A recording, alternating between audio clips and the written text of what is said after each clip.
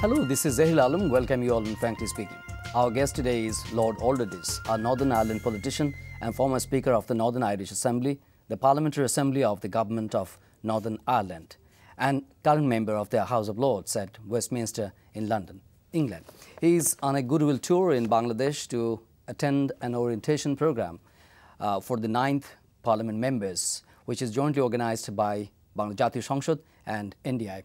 He is one of the participants with President Bill Clinton and one of the signatories with Senator George Michel, who is the Middle East envoy of President Obama of the Belfast Agreement. Very special welcome on Frankly Speaking. Thank you very much. Lord Alderdice. Nice to be here. I think this is your first visit in Bangladesh. It is indeed, yes, and it's very nice to be here. Yeah, we're deeply privileged and honored that you were joining with us today.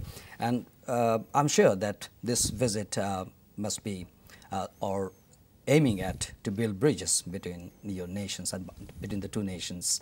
And what is your first impression about Bangladesh and what experiences you have so far gathered from this country? Well, I suppose there are two sides to it. First of all, there's all the normal good relations, because there are many people from Bangladesh who have come and settled in the United Kingdom and have families there, and it's always good to build those relationships. But also I have a special interest because of my background in conflict and political disagreement, and I now spend a lot of my life in Africa, in the Middle East, in South Asia, in places where people are trying to ensure that conflict is dealt with politically rather than violently. And you have been working very hard in Bangladesh to open new chapters in your history, which are democratic political chapters, and it's a great pleasure for me to be here at this important time. But yes, you rightly mentioned, and especially in Bangladesh, particularly in Bangladesh, that we have been long tradition of confrontational politics, politics of disagreement, non-friendliness, and so how to get rid of all those confrontational political tradition, and how to deal with this matter, especially taking into from your experience. I think what's very important is to understand that disagreement of itself is not a bad thing in politics. It's really quite important for people to be able to take different viewpoints and to debate those and to argue about them, but to do so in a constructive way. One of the dangers can be that instead of our conflicts or our disagreements being able to be explored in words and in debates and in Parliament, they're taken out onto the streets or they're explored in violence and expressed in violence. For many, many years that was the situation in my country. Indeed, one might argue for many centuries it was the case in Ireland. And of course it always ended up in disaster. People killed, people injured, the economy destroyed, and so on. And eventually this past generation of politicians decided to try to take ourselves forward. Not that we would agree on everything. We don't. We never will. It wouldn't even be appropriate that we did agree on everything, but that we would find a way of disagreeing in a civilized political fashion. And that's, I think, what we find ourselves beginning to do, and that's an important step forward. So you have already joined orientation program in Bangladesh, which is organized, I mentioned, that the Bangladesh Parliament and the National Democratic Institute of the United States. So what are the impressions, what are the experiences you have gathered so far, what you witnessed among our Parliament members? Well, I haven't had a chance to meet many of them. I've been able to meet some. I've been able to be at the Parliament itself and to observe one of the sessions, to meet with the Chief Whip of the government and the opposition, the Speaker, and so on. Mm-hmm. And my impression is that people are hoping to be able to open a new chapter in parliamentary democracy and politics here in Bangladesh. You've had an election, very important election. Not a very easy outcome to the election, because although there is an overwhelming majority of the governing party, that is not completely reflective of the number of votes that all of the parties got. Yes. And so that kind of outcome means there has to be a great deal of sensitivity and maturity on the part of all of the parties if the Parliament is to move forward in a constructive way. But I get the sense that both the Prime Minister and the Leader of the Opposition are asking their followers, asking their MPs to try to behave in a constructive and respectful and parliamentary way. And I hope they will be successful in leading their colleagues in that direction. Is there any danger of having overwhelming majority in Parliament? There's always a danger.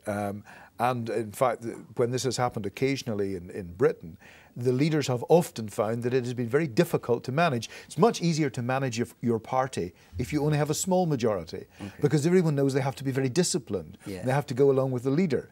If you've got a great big majority, then people, first of all, begin to realise that, well, the party isn't going to lose the vote no matter what happens, so they can afford to not attend or be a bit disagreeable or even vote against the party sometimes. Also, if you've got a very, very large parliamentary delegation, a lot of people who would have liked to be ministers aren't going to get a job as a minister because there aren't enough jobs to go round. Whereas if you've got a slightly smaller majority, then a larger percentage of your people will get ministerial jobs or chairmanships of committees or whatever.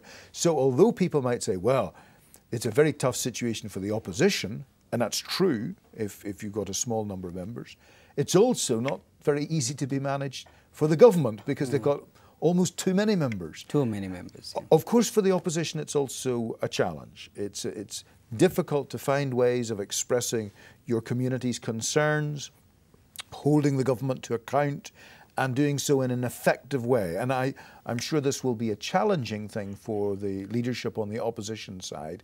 And it's been interesting just exploring a little bit of that with some of them. In an overwhelming majority, do you think definitely the opposition size is smaller? So how they can best seize the opportunity to actively participate into the parliament session? I think it will also be important for them to have opportunities to be involved in the construction of the business and in making sure that they have some kind of role to play. And they may have to be a little bit imaginative as well. If you don't have the numbers, then you've got to find other ways of getting your message across and of, as we sometimes say in politics, getting to the high moral ground. In other words, not going for the lowest kind of politics, but going for a higher kind of politics that concentrates on debate, on initiating things, on cooperation, rather than on political conflict, where you're not going to win because you don't have the numbers. Yeah, that's true. But how effective is the parliamentary standing committees are as an oversight body? Well, they can be extremely effective. In fact, in terms of getting on with the actual business, most parliaments around the world that have parliamentary committees find that the best business takes place in the committees. And people can get on with building relationships with each other. But that does mean that opposition has to be represented in those committees, because if it's only or almost only the governing party that's represented in the committees, then of course it doesn't really work quite so well. So there are quite a lot of challenges. This big disparity of numbers of MPs against not such an enormous disparity in the number of votes that was cast, that's really quite a challenge. And I know that the Prime Minister and Leader of the Opposition and other parliamentarians are aware that this is a challenge, and I think that's why they welcomed this orientation programme that the Speaker and the Parliament have organised along with NDI. And I detect a good deal of enthusiasm. I'm looking forward very much later on today to actually addressing them. Do you think the ministers should be included in the parliamentary standing committees? Well, usually in parliaments, ministers come to the committees and are questioned by them. So it's an opportunity to hold the ministers to account and to scrutinise the business. Now, there are some parliaments... He should be there. Be present. Not necessarily all the time. Okay. Sometimes it's quite good for the committee to be able to discuss things in the absence of the minister. Okay. But different parliaments construct this in different kinds of ways, and that depends on the politics of the particular country and so on. But in most places, the ministers will attend, but not be members of the committee, and they won't attend all the time. And when they do attend, it can be a very interesting thing for that to be available to the press and to the public, maybe even on television, where everyone can see the minister answering questions. That would be a very interesting development, perhaps, and one that's taking place in most parts of the world now. You know, everybody talking about change is including the Bangladeshis also, the new government comes into power, and they're also placed bound to get a new change, new dimension, new possibilities, opening up new possibilities for the people.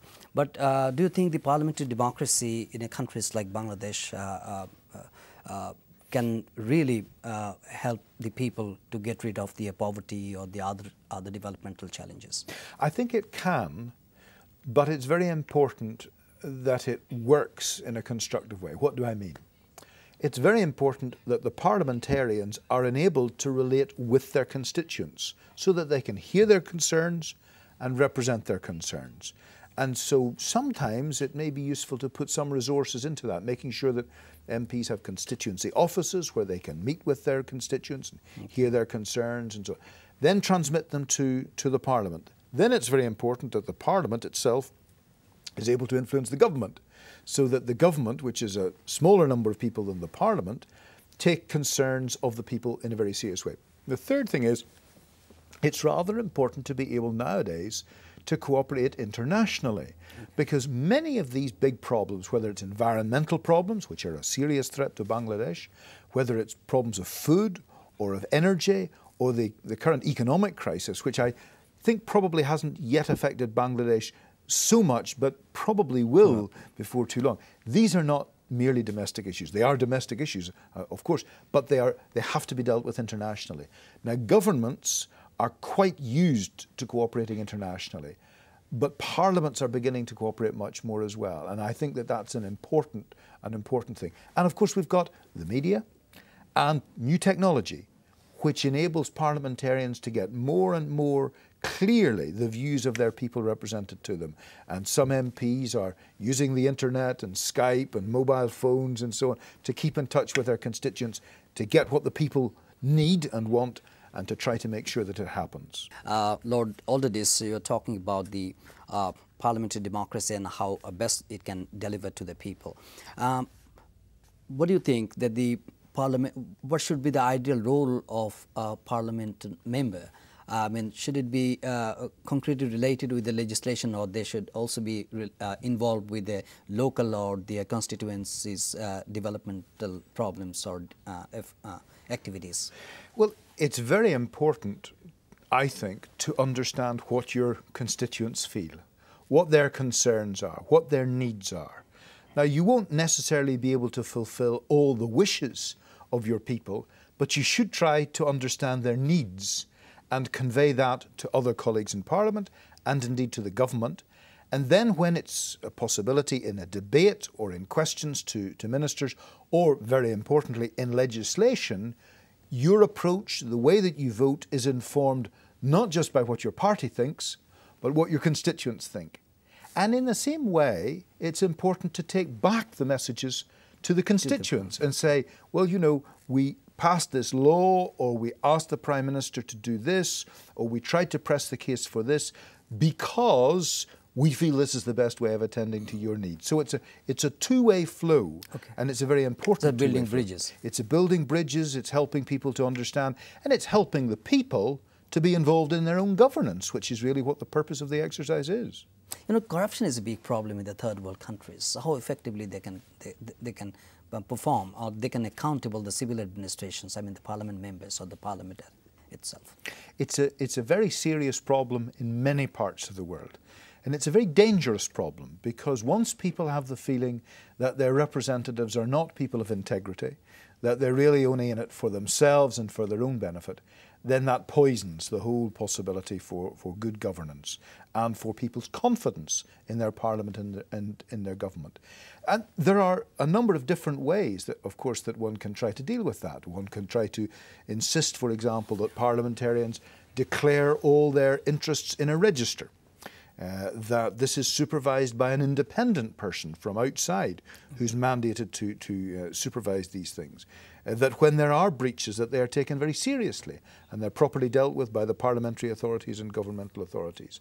And that there are various ways in which people are put under proper scrutiny. It's also important, I have to say, that parliamentarians are provided with the proper resources to do their job, so that there is no excuse for them to try to seek resources or funding from any other kind of source.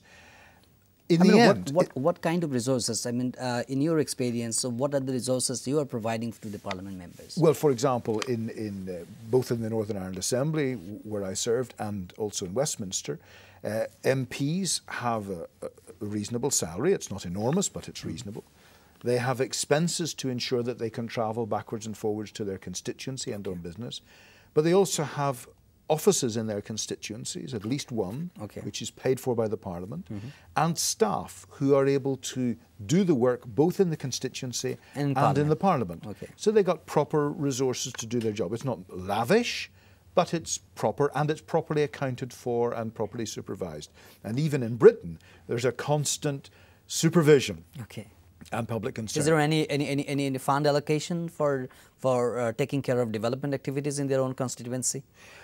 Usually not supervision directly of funds of that kind. That's something that is usually done by local government or indeed by government departments. And the job of the MP is not to get involved in distributing money, but in holding the government to account for its distribution of resources.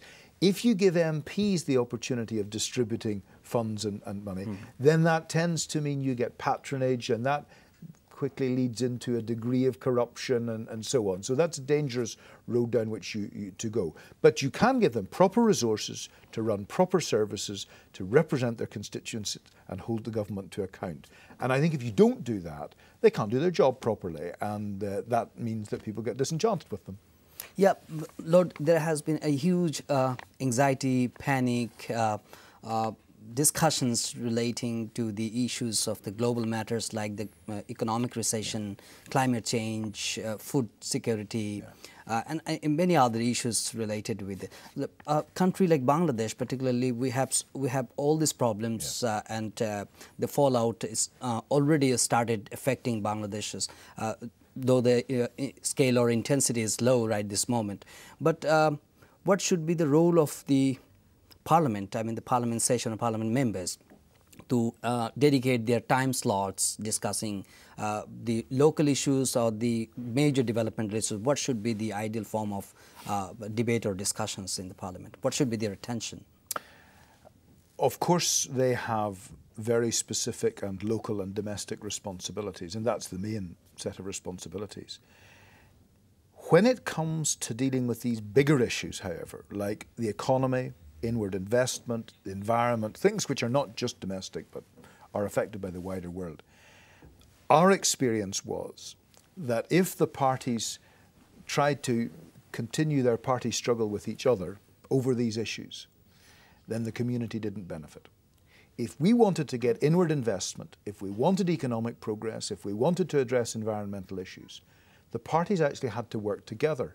And so we got parties that fought each other very strongly at the elections. Nevertheless, after that, they had to come together and, for example, go to the United States, the leaders of the opposing parties together, had to go to Europe together to address these bigger issues. Because these are issues that are bigger than party politics, they're bigger than even one country. And if we simply squabble with each other, our experience was we lose out. And these are dangerous times, let's be very clear about it. We all know that when the economic situation gets really bad, and in the West it is getting really very seriously bad, then that's not just a problem for the economy. It means the environment isn't properly attended to. It means political instability arises. It can even mean wars occurring in various parts of the world. So these are very serious times, and they're much too serious in a way for internecine party strife. People have to work together for the sake of the country as a whole. You have resolved many critical issues through discussions and through agreement. But in our country, it's just no denying that our parties have been fighting each other, and often it goes to the street violence. And but recently, through an election, we have formed Parliament, and the parties already started sitting together, debating issues, and you have already witnessed some of them. So how optimistic you are about the practice of the holding the tradition of democracy in a country like Bangladesh? I think this is a great challenge for the current generation of politicians. I do get a sense that people realise that things have not been as good in the past as they might have been and as they should have been, and I think they want to make a change. In our experience, there's a very clear relationship between conflict and violence outside on the streets and parliamentary engagement. If you got more parliamentary engagement, if you got politicians working together, you got less trouble outside on the streets. On the other hand, if they didn't work together, if they started to fight in an inappropriate way, I don't mean discuss and debate, but if they actually got into some kind of conflict with each other in the parliament, then you got more trouble out on the streets. And there's no getting away from this relationship. It's absolutely clearly there. So it's a huge responsibility on parliamentarians to move forward. I think that they understand that. I think they want to do it. But it's a big challenge because it hasn't been like that all the time in the past.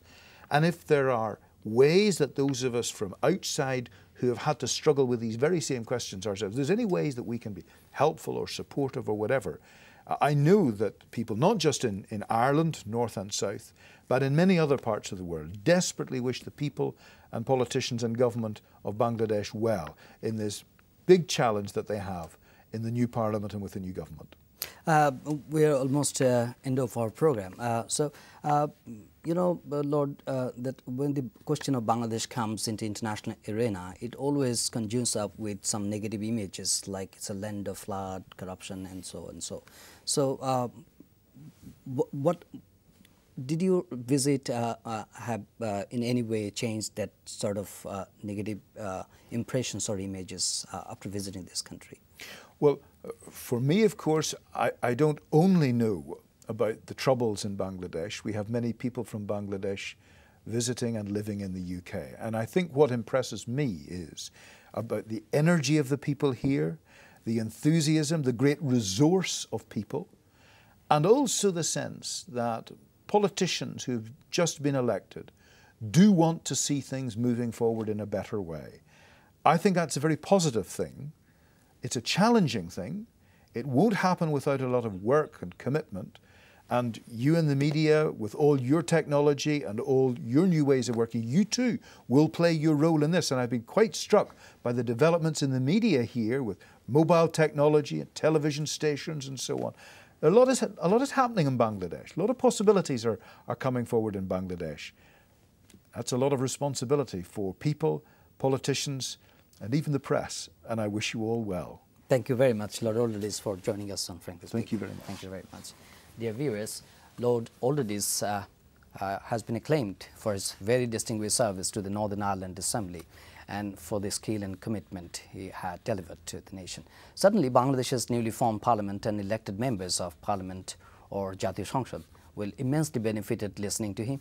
But a matter of fact, we are cautiously and optimistically looking at this parliament, and we are eager to see what it can really deliver for the welfare of the teeming millions. We thank you for watching this program, and we invite you to watch our next episode. Until then, do take care and bye.